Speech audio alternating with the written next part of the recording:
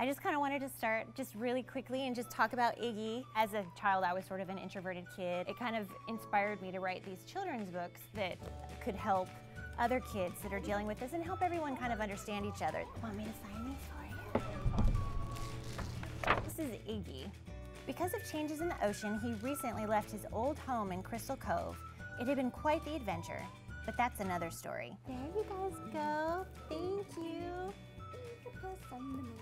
So the fishes would rush up to Iggy whenever they saw him and ask him lots of questions. What you doing tonight? Tomorrow? The day after that? They were just being friendly, but the questions came fast and all at once. Iggy did his best to answer, but he felt a little overwhelmed by all the attention and shied away. He liked them, he just got a little overwhelmed. Iggy's is pump and woo, woo, woo, like a little octopus, okay? So can you do that? Okay, woo, woo, woo. Can you guys do that? Woo, woo, and do that.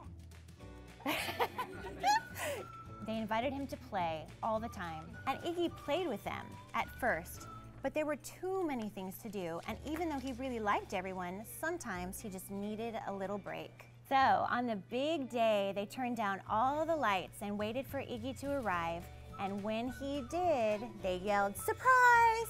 And how do you think Iggy felt? Instead of being happy, Iggy was horrified. "I'm sorry I left your party. I was overwhelmed by all the sea creatures all at once," he said, sincerely apologetic. "I know I don't talk a lot, but I have a lot to say. Let me show you." Iggy invited them in and showed them his gallery of ink art. He'd drawn each of them and all his favorite places in town and all of his favorite fishes. Iggy had his own special language, his ink art, and he honored their friendship by telling their story, picture by picture instead of word by word. And that's the end. Thanks, you guys, for coming. I hope you like the story. Good.